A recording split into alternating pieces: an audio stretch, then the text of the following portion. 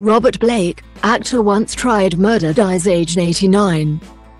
Robert Blake, the actor who was once tried for murdering his wife, has died. The actor, known for starring in the series Baretta and the 1997 film Lost Highway, died at the age of 89 from heart disease at his home in Los Angeles, a statement said. In the statement from his niece, Noreen Austin, Blake is said to have died peacefully surrounded by family and friends. Blake was charged in 2002 with fatally shooting his wife, Bonnie Lee Bakley, to gain custody of their young daughter. He was later acquitted at the end of a 3-month trial. A wrongful death lawsuit subsequently filed against Blake by her estate led to a civil court judgment that the actor was responsible for her death.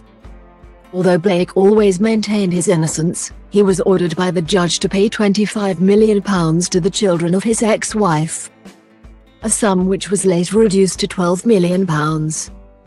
Blake contended his wife had been gunned down by an unknown assailant.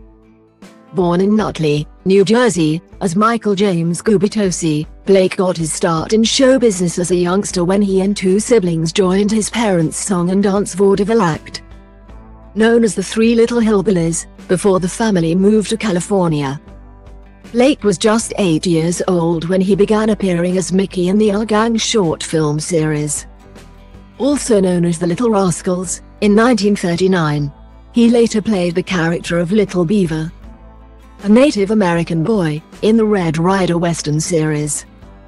After outgrowing child roles and serving in the Army, Blake worked steadily in television and appeared in movies such as Pork Chop Hill, The Purple Gang and Town Without Pity.